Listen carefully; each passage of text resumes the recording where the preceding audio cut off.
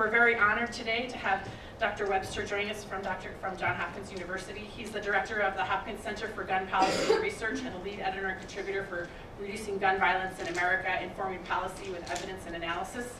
Dr. Webster is a professor of health policy and management at Hopkins Bloomberg School of Health, and we're excited to hear today his talk on evidence-based approaches to reduce gun violence in America.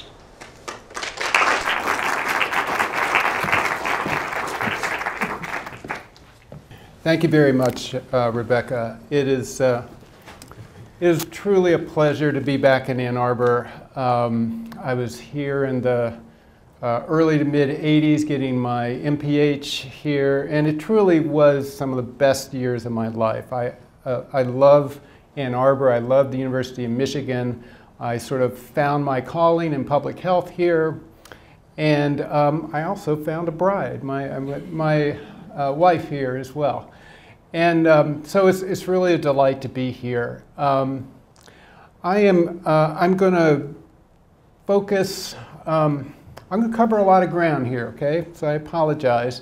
I won't go over any study in excruciating detail. What I'm trying to do is give you a big picture understanding about what do we know about the problem of gun violence and what we can do to reduce it. And my own experience in the roughly 24 years I've been working on this problem is that, unfortunately, there's a really intense pessimism that you can actually do something about gun violence. It seems so overwhelming to us with our problem. So I hope at the end of the day, at the end of this discussion, that you'll come away with less pessimism, to feel that, yes, there are things we can do. They're not all of them. Actually, none of them are easy to do, but we can do them and really have a tremendous impact on public health and safety. So just briefly, just give an overview of how gun violence affects public health and safety in the United States. Our most complete data, most recent complete data, are from 2011. Where there were slightly more than 31,000 firearm-related deaths. Now, roughly 60% of those were suicides, over 19,000, and over 11,000 were homicides. In addition to that, we have over 73,000 individuals treated for gunshot wounds in hospital and emergency departments, 467,000 victims of non-fatal violent crimes. This is based on the National Crime Victimization Survey, which I suspect probably is a noteworthy undercount because they do not do a particularly good job of covering some of the most high-risk populations. Some economists have estimated that the annual impact of gun violence, the cost that we bear as a society in the United States, is $174 billion every single year. This is homicide rates for high-income Western democracies you can think of, OECD nations. And you'll see we stand out quite notably here. If you would compare us to the average rate for the other nations, our rate of homicide is over 5 times higher, almost 6 times higher than the average. It might be surprising to you to know, however, that the United States, when you compare us with these same nations, we're not outliers. We're actually pretty average when it comes to non-firearm homicides, when it comes to rates of crime in our cities. Look at our rates of mental illness, adolescent fighting, bullying, go down the list of risk factors, teen alcohol abuse. We're actually about the lowest. Something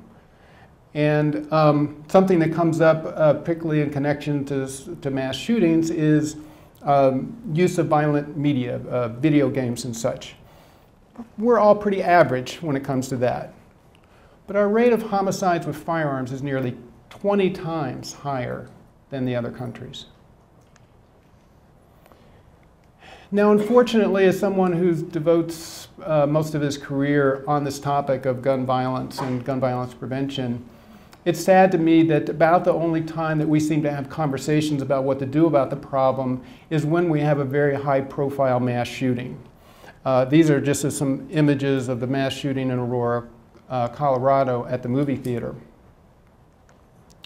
I'm sure some of these images here are also familiar to you from the tragedy at Newtown, Connecticut at Sandy Hook Elementary School.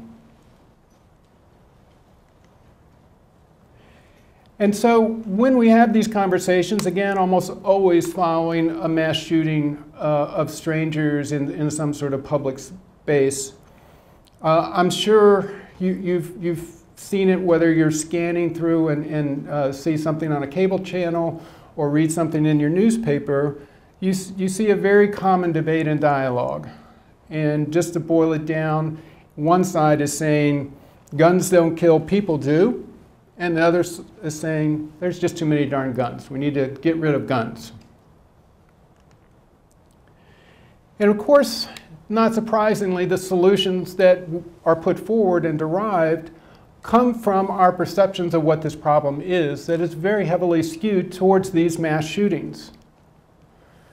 So if you ask Wayne LaPierre, the problem is mental illness. The problem is not enough good guys with guns and gun-free zones.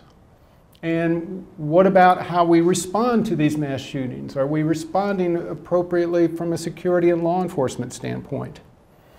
To some degree, but not in any kind of in-depth way, we also think about how easy is it for dangerous people to get guns. There's also, again, because so much of the conversation is driven by the mass shootings, a focus on assault weapons, which are very important in mass shootings, but in most other violence are pretty darn rare. Now, if you look at the President's budget request for fiscal year 2015 and look for investments in gun safety, gun violence prevention, you'll see requests for $55 million to improve our National Instant Check System, the mental health, largely the mental health records that largely are missing from that database. Again, with the underlying idea that these mental illness and those disqualifications are a big part of our gun violence problem. They're not. They're part of our suicide problem, which is important, but they're not to the interpersonal violence side of things. We see $15 million for active shooter training for law enforcement and $75 million for comprehensive school safety, despite the fact that very, very rarely does a shooting occur in a school. And then very soon after the Newtown tragedy, the Congress asked the National Science Foundation to create a report on youth violence, and they were particularly interested in the role of violent media and how to prevent shootings in schools. Now, I got to participate in that task force and widen the lens a little bit, but it was very interesting how they were tasked and with the focus on what I consider to be very, very small parts of a much bigger and more complex problem. Now, my discussion today is going to focus principally on guns, gun violence, and what we can do about them from a range of perspectives. But I want to acknowledge that while I think a big reason that explains why we are an outlier in lethal violence, while we are average in so many other forms of violence and risk factors for violence, that the weaknesses of our gun policy explain much of that, I also acknowledge that there are very important root causes of why we are exceptional with our murder rate that boil down to fundamental things in our economic, educational, and criminal justice policies that perpetuate inequality, really gross inequality, largely along racial lines. And this is played out in particularly strong ways and profound ways with our approach to what we think of as the war on drugs. I've worked most of my career in Baltimore, and it's been very frustrating to me over those years when I have conversations with particularly law enforcement, and they look at the problem of violence in Baltimore, and they see it mostly through a lens of this is a drug problem, and we're going to find the solution by addressing it in that way. And I think that's led us astray. And oddly enough, maybe some of our best ways to reduce gun violence is through new, more innovative, and frankly, more equitable and humane approaches to illegal drugs. So here's my path, here's my hope, frankly, my vision for how we can have dramatically lower rates of gun violence and particularly lethal violence in the United States. We do have some interventions that work on a local level that don't require some of the difficult politics that gun control has in it, and I'm going to talk about that. So there are things that work, and we can and should invest in them given the enormous social cost and magnitude of gun violence in America. We also are going to do this, we're not through gun bans, but through approaches that focus on keeping guns out of the hands of the most dangerous people. And we're going to do this through two general ideas that I think not only are supported by data, but the underlying value is quite appealing across the board. And that is through higher standards for legal gun ownership and carrying, increased accountability of gun sellers and purchasers, and then finally, anything we're going to do in almost any sphere of American life is going to involve probably new technology. It's a pretty safe bet, and I'll talk about that briefly. So the National Research Council convened a group of experts to look at the literature on gun violence and what we can do about it a little less than a decade ago. The one intervention where they felt the evidence was most strong and consistent in lowering gun violence were specialized police units that go into what we refer to as hot spots, where the most gun violence occurs, to try to discourage illegal gun carrying in those settings. The training is to look for signs that people are carrying illegal concealed guns, in some cases enforce for minor crimes in order to do a pat-down. Basically, every single trial that's been done has shown significant reductions, anywhere from 29% reductions to even 71% reduction in one setting in Pittsburgh associated with this approach. Now, I recognize that this approach also has great potential for abuse. The conversation in recent years focuses on a policy that I think is most associated with the NYPD of stop and frisk. What this is different from stop and frisk in important ways. Stop and frisk has been a sort of a department-wide kind of strategy, not very focused and therefore very ripe for abuses.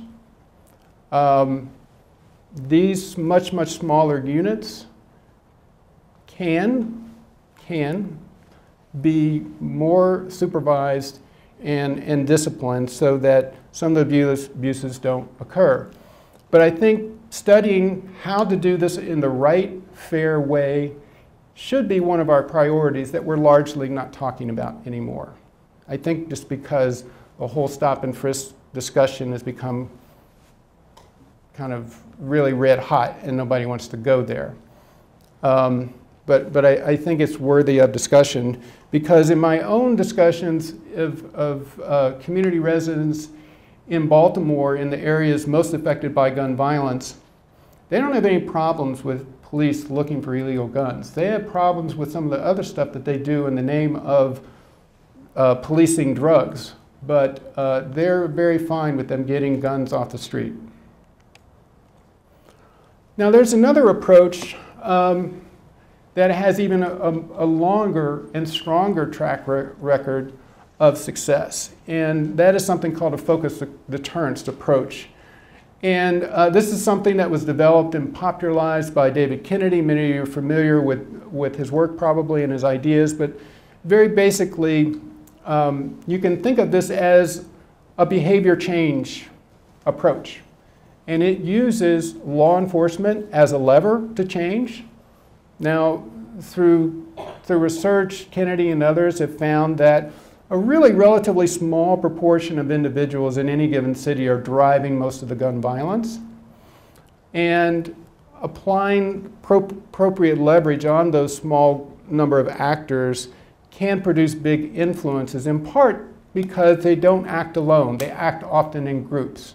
And so if you can get them to influence not only their own behavior, but their group's behavior, you have the potential for big reductions in gun violence.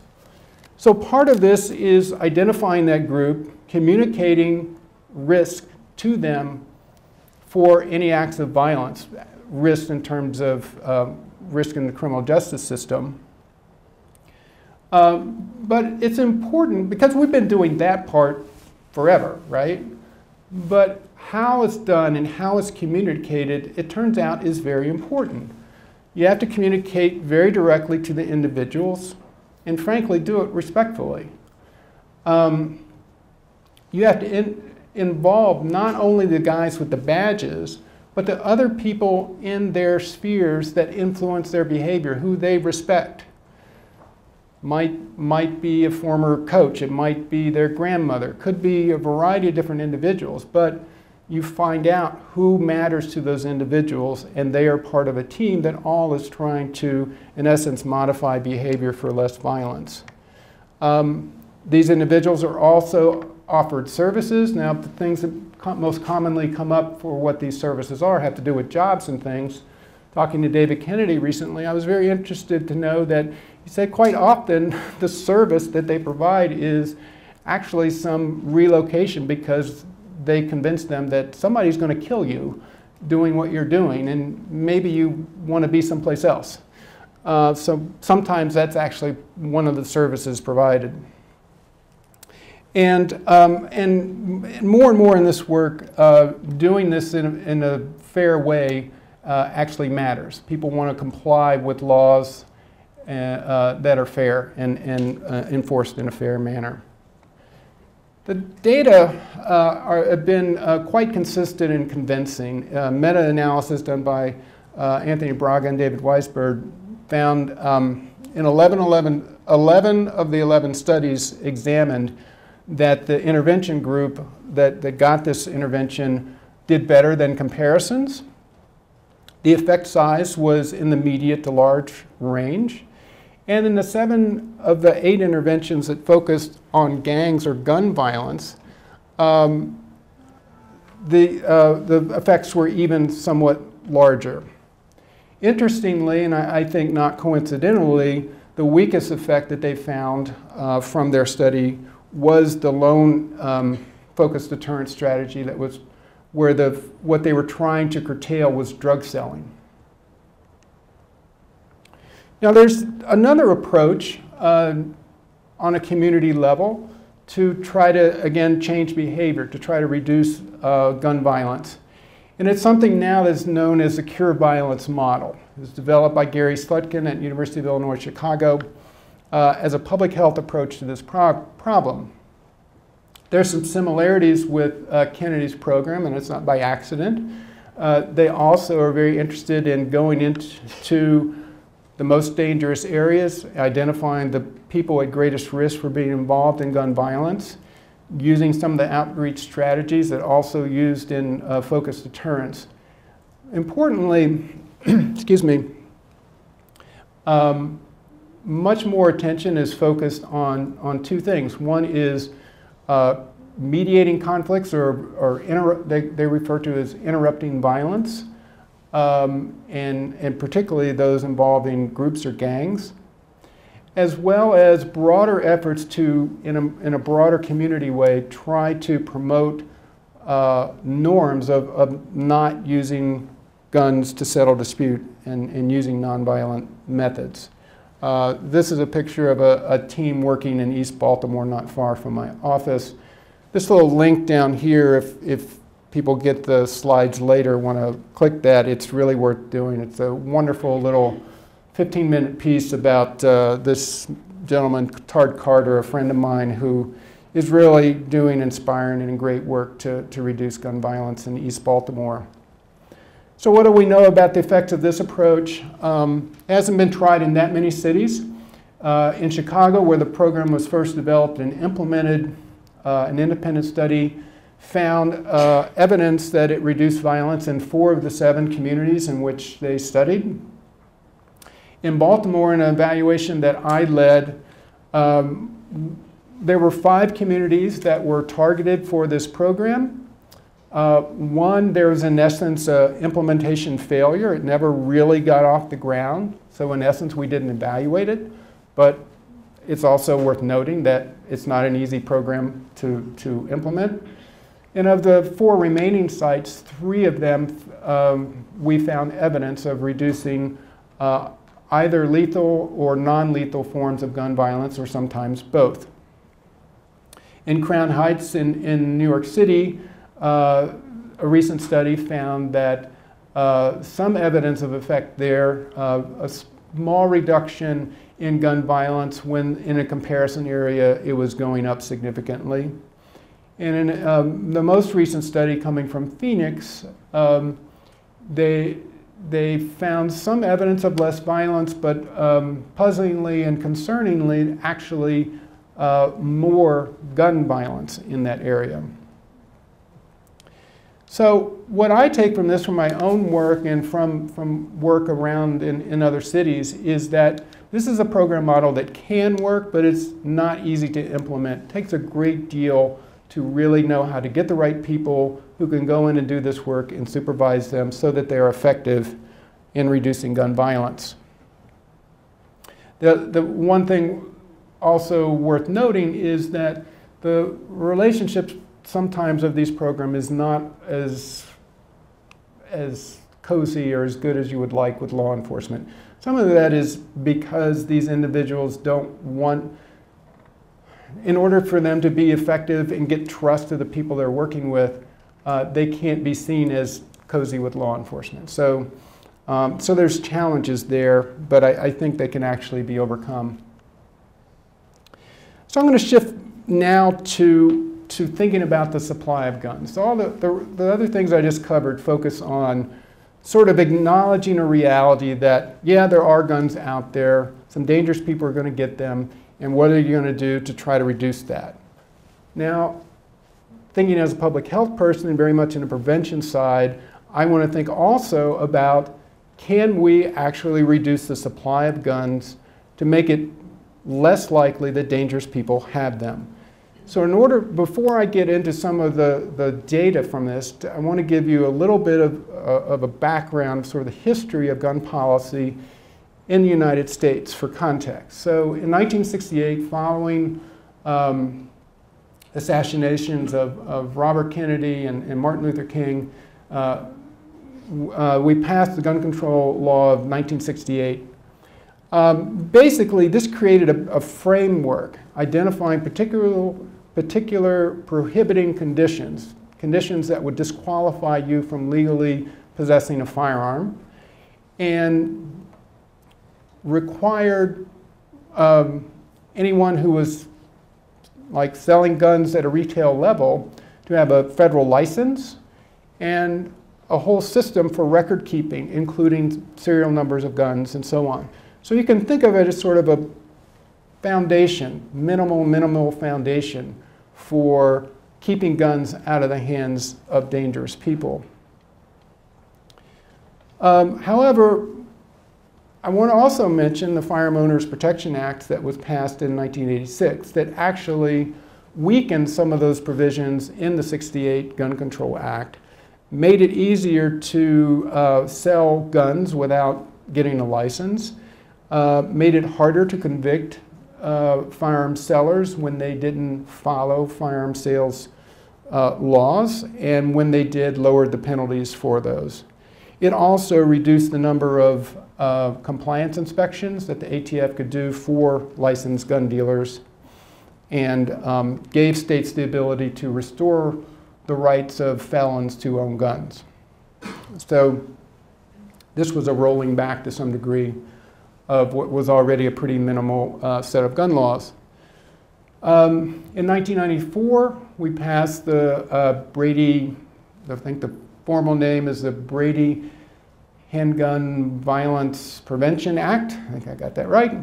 And basically, that required background checks prior to the sale for firearms. However, those requirements for background checks were only for sales that were made by federally licensed firearm dealers. If you bought a gun from someone else, it did not require such background checks or record keeping. In the late 1980s, there was a period in which using a lot of data from crime gun trace data, it was identified a small number of gun dealers connected to a very large number of guns used in crime. And not getting into all the complexities of those, there were some lawsuits that were brought against the gun industry. Not many of them went very far. But in essence, to sort of protect the industry from those potential lawsuits, in 2003, Congress passed what people refer to as the TIARD amendments that limited what could be done with crime gun trace data.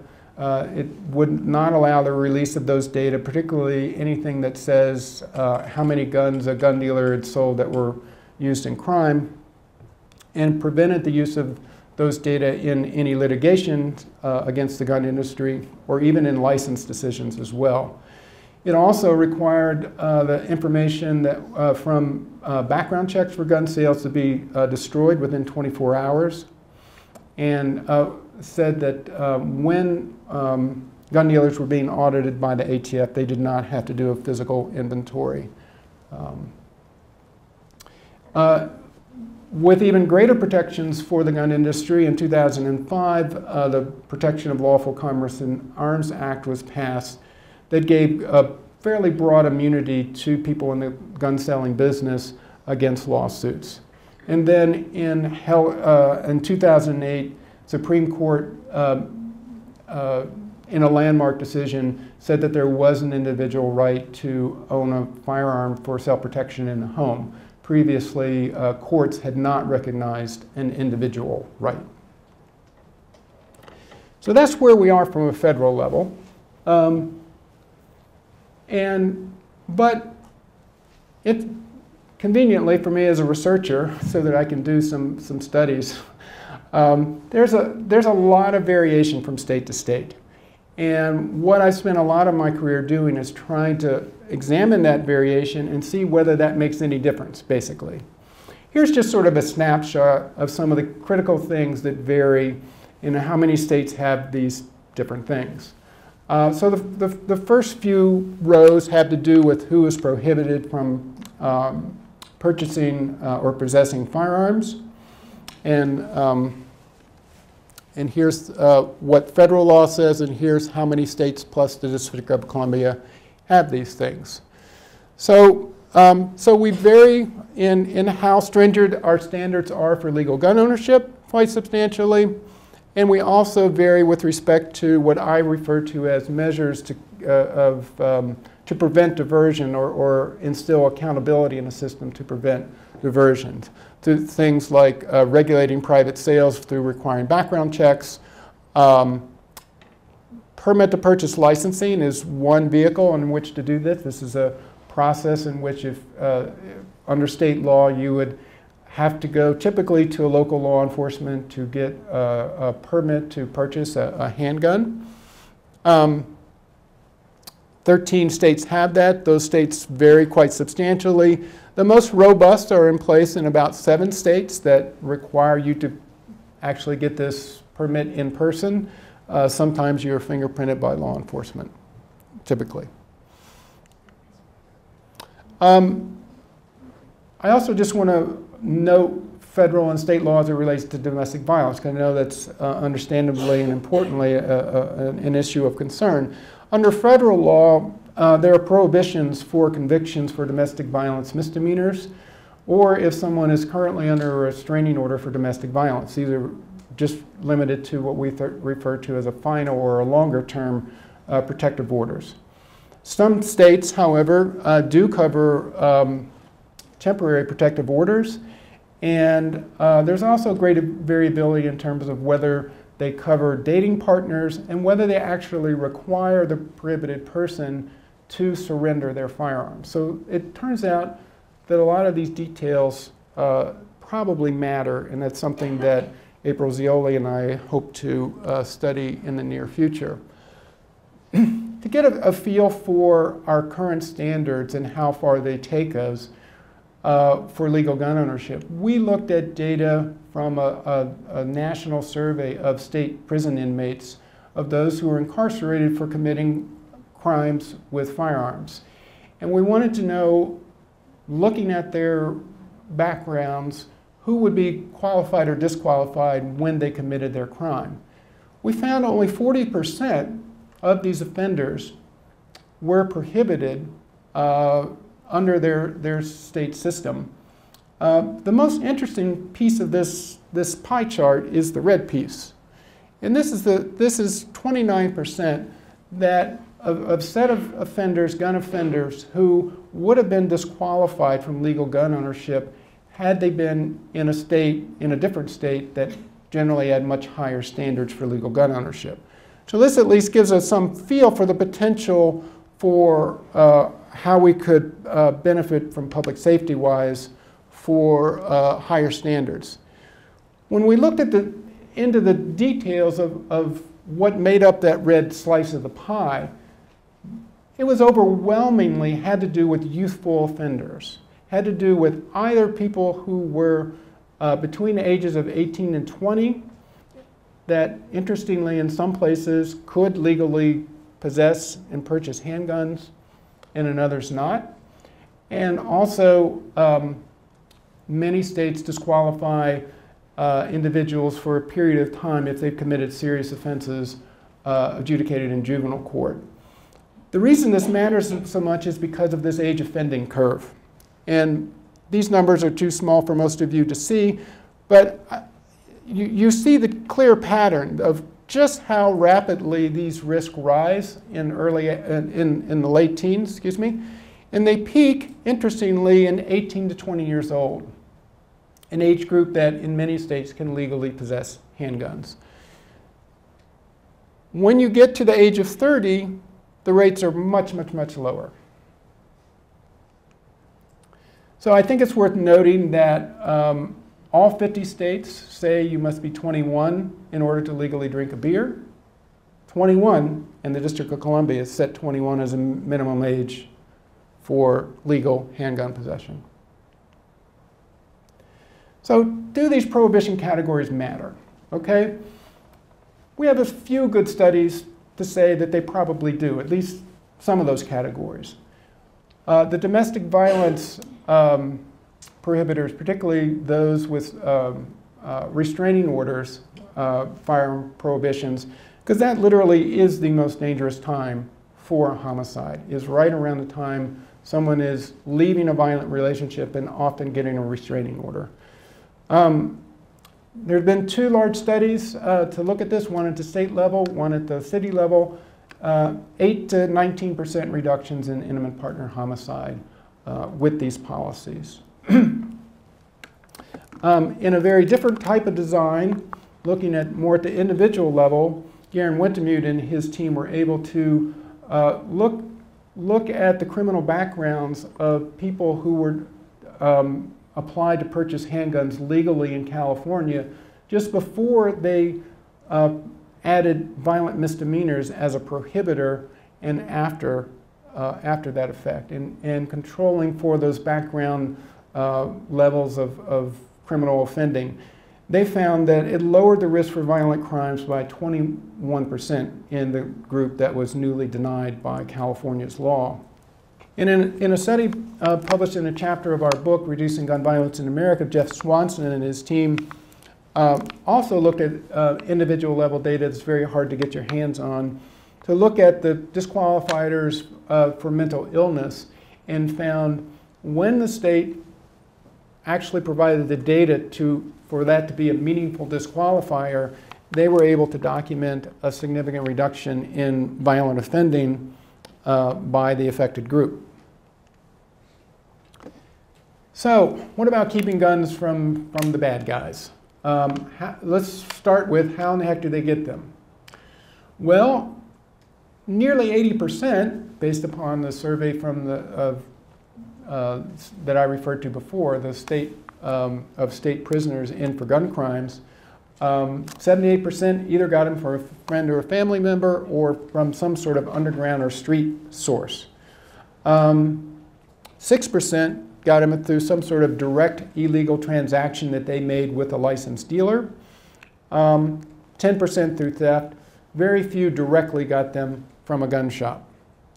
So some people have used these data to say, see, gun control is kind of irrelevant to this whole discussion, right? Because they're getting in these underground markets, unregulated settings, and let's just forget about it.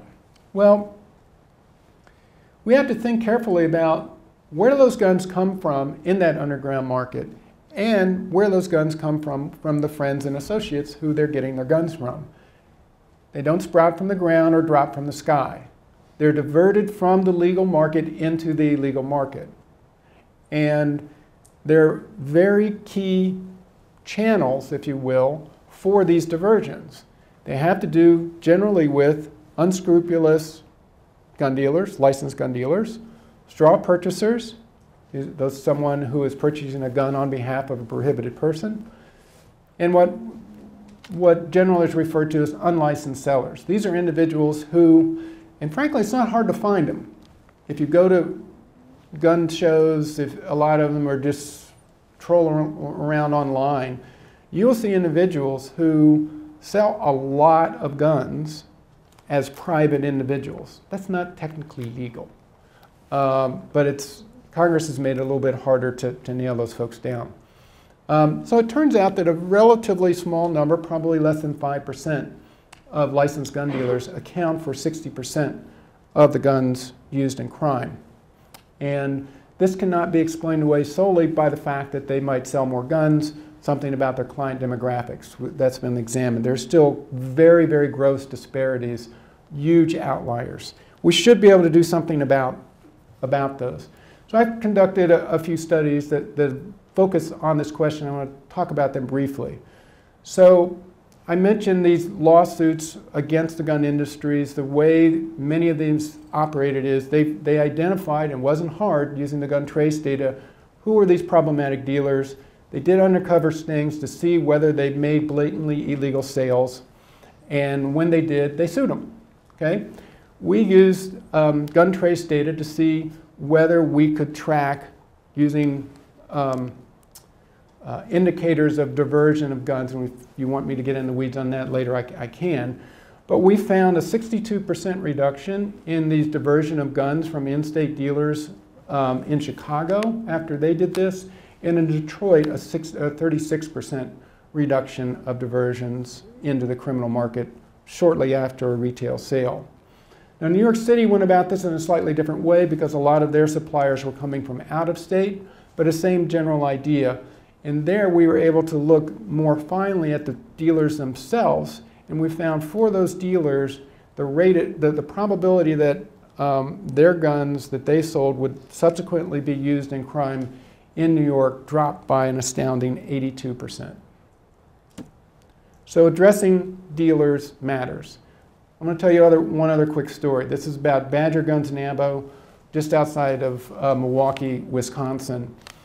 Back in May of 1999, ATF releases a report, shows the top 20 gun dealers in terms of number of guns they sell that end up in the hands of criminals. Badger is the top of that list. Within 2 days, those owners are so embarrassed, they announce publicly, we're going to make some voluntary changes in our sales practices. we were able to, well,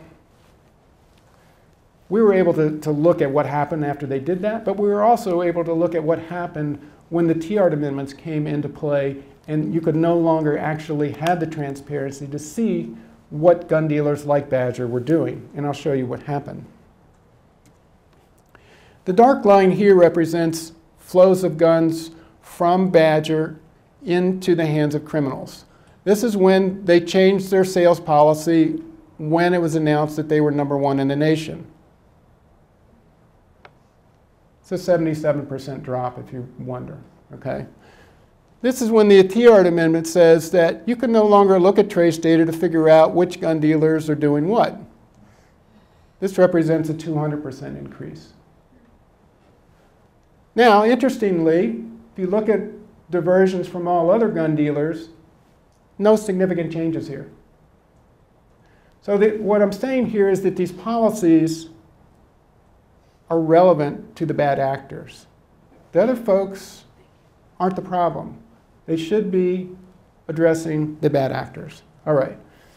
I'm going to quickly go through.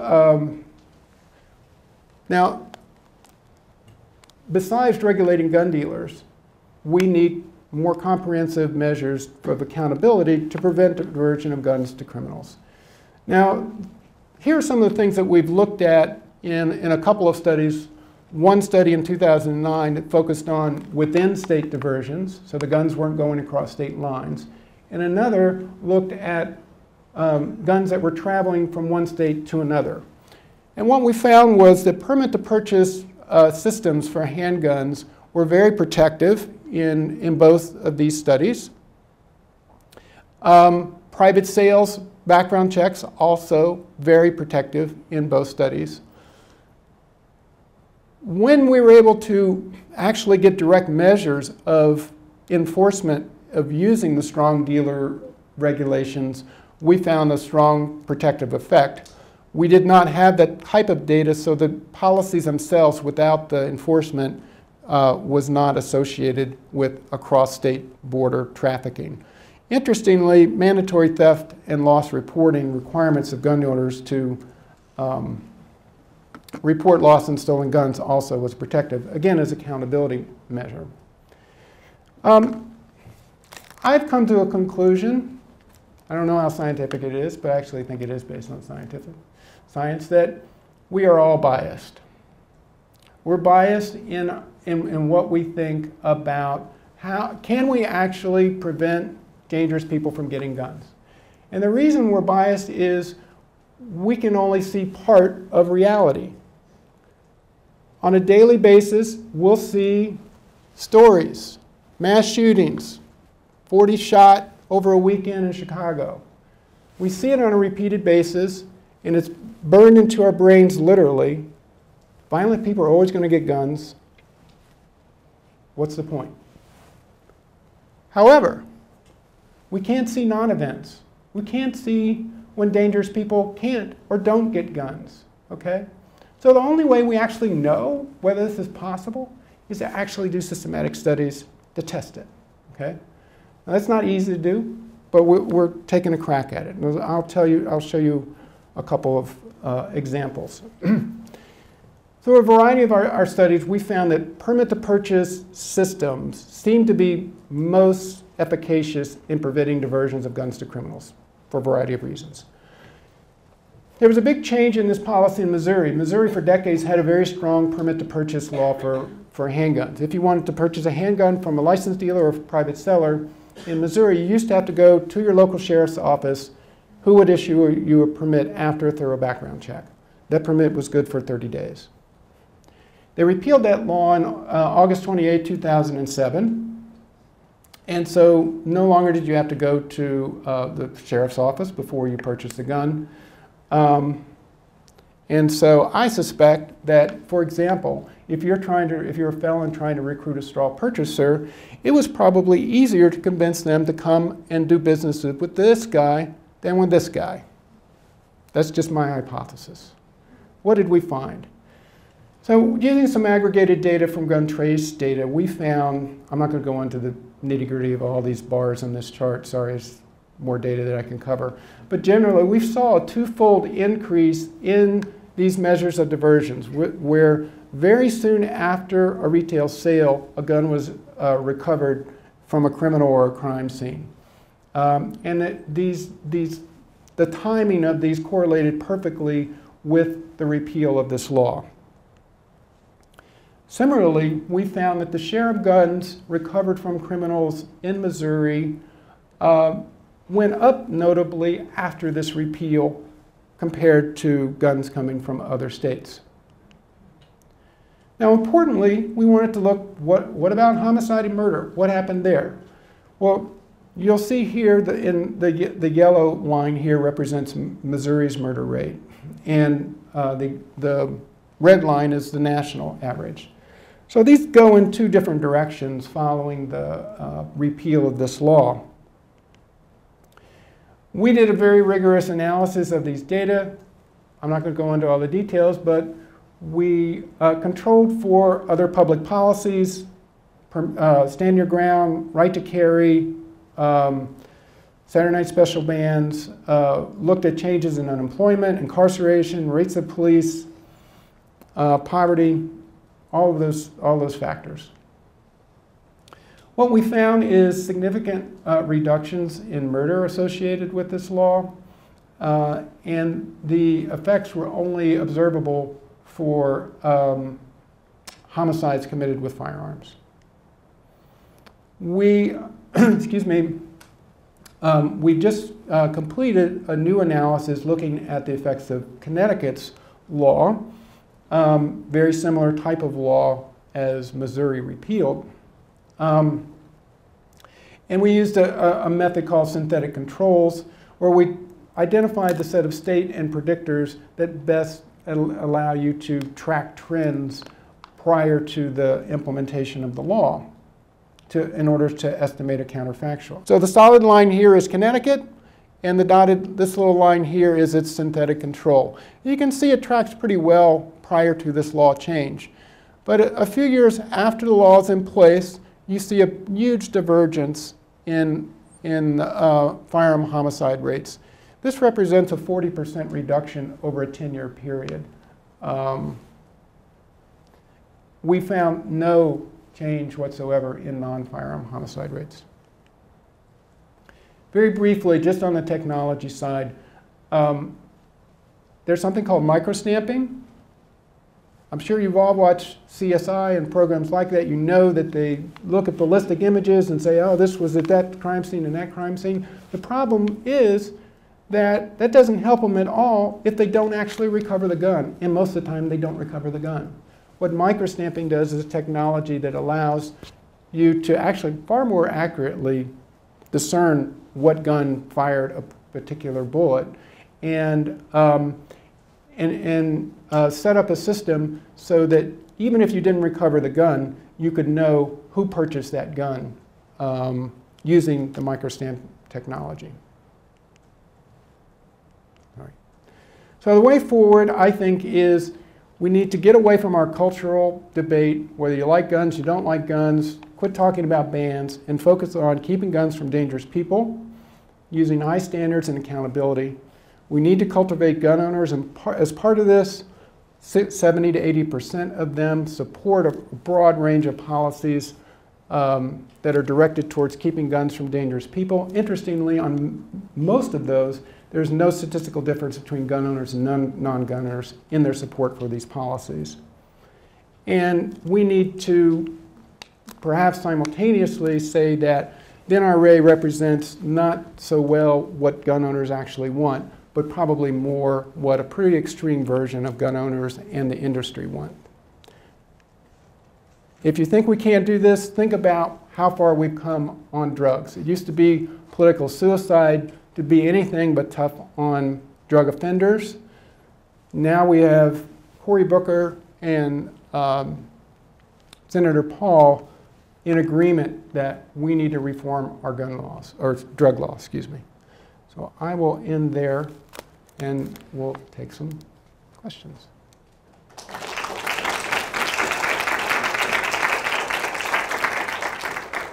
So the question was, noting how prominent family and friends are as sources of guns that criminals use, what can we do on the accountability side to address that?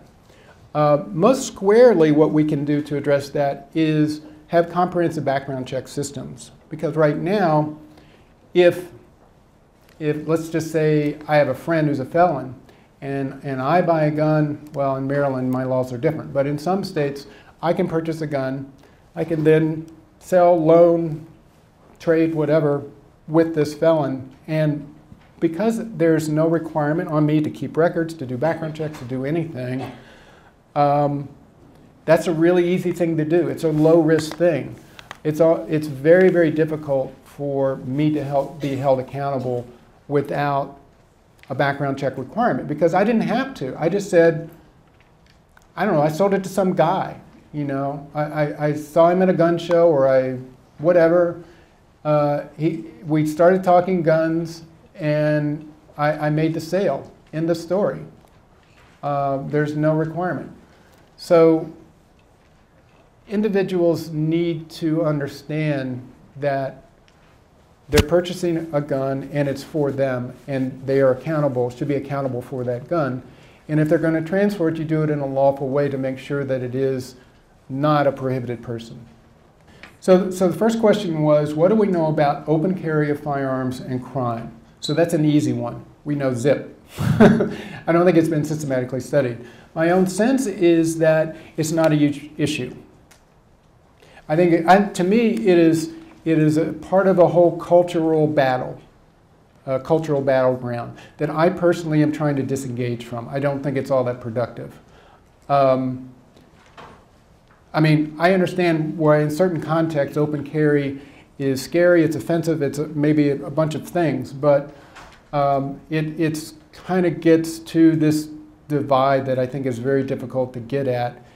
What I think is going to be more productive is focus on where is their agreement on something that would matter.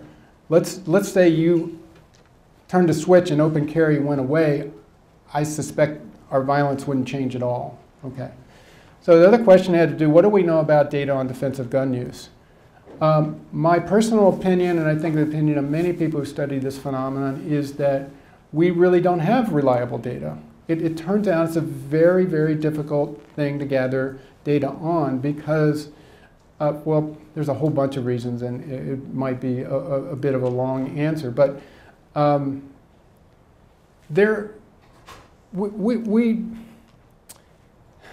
people on different sides of this debate sort of caricaturize what this defensive gun looks like, okay, gun use looks like. And what it looks like in this caricaturized way is there's some bad guy in the shadows, it's a stranger, you pull out your gun and either he goes away or you shoot him or whatever, okay? But the reality is that yes, sometimes that will happen, but far, far, far more commonly, there are altercations between individuals in which one or more parties has a gun. And who is the aggressor and who is the victim side of that depends on your perspective. So if you would do a survey, do your survey of the people involved in that altercation, one would say, both would probably say, I was the victim, he was the aggressor. And when people have attempted to measure defensive gun use, and we've sort of taken that data and tried to extrapolate to the population for some kind of reality test with actual real measures, we find nothing comes even remotely close to reality. To me, again, I got better things to do than think about how we measure it. I personally am convinced that we're not going to measure it very well. Yes? So the question was, why do I think so much energy and focus goes towards very divisive issues on cultural lines like assault weapons? I think there's probably a number of answers to that, or a number of reasons why.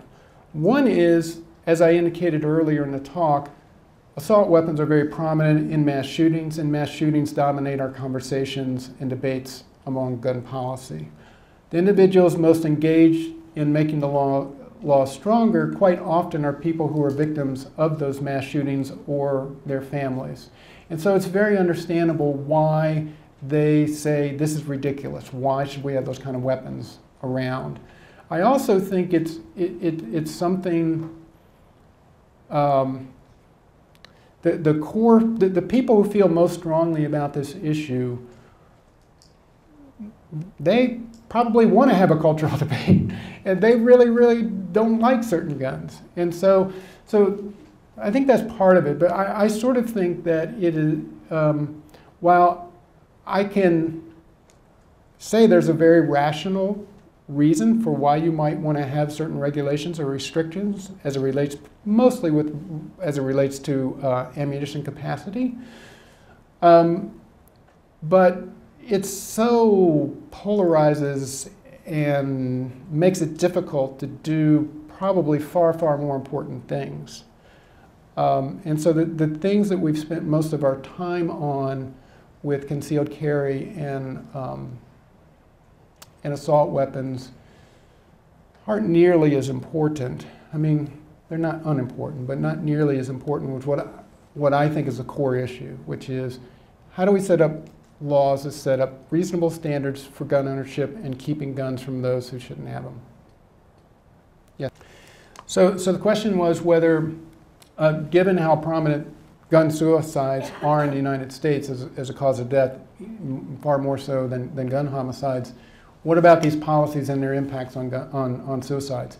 Hasn't been studied nearly as well. There's some evidence that the most comprehensive laws have some beneficial effect in reducing suicides. I think I've also published a study that looked at the laws that require gun owners to store their guns locked up and away from underage youth. And we did find nearly a 10% reduction in adolescent suicide connected with those kind of laws. But it hasn't been studied all that well. There's a little more weapon substitution going on there. So some of the beneficial effects get washed away from weapon substitution. I think that is less so for the youthful suicides that tend to be far more impulsive. So if you can prevent access to the most lethal means for a young person who might have suicidal thoughts, that's a life-saving thing. So the question, is it true that gun deaths are gradually going down in the United States? Yes, they have. We had our biggest change in gun homicide rates in the latter part of the 1990s. Much of the time since then has been relatively flat, but with a slight downward trend, which is encouraging. So we have had far, far higher homicide rates. We can lower them. So I think, again, getting back to this sort of inherent pessimism, there are things that can work, that you can do and can lower both gun homicide and suicide. And we need to implement more and we need to study more so that we know how to be most effective. Well, that's a really good question. So the question was, what do we know more about these focused deterrence strategies as far as do they have lasting impact in essence and for how big of an area? And so many of the studies don't look real long term. Might look at a year, 2 years, maybe 3. 3 years I think is probably tops. However, I think anything that's going to really work on a problem like gun violence and gun homicide, we can't expect that it's going to be easy, that we just put something in place, talk to some offenders, and then you're good, and we've done it. Whether it's passing laws and enforcing them the right way, whether it's implementing focused deterrence or the cure violence strategy, how you actually implement matters a lot in what the ultimate results are.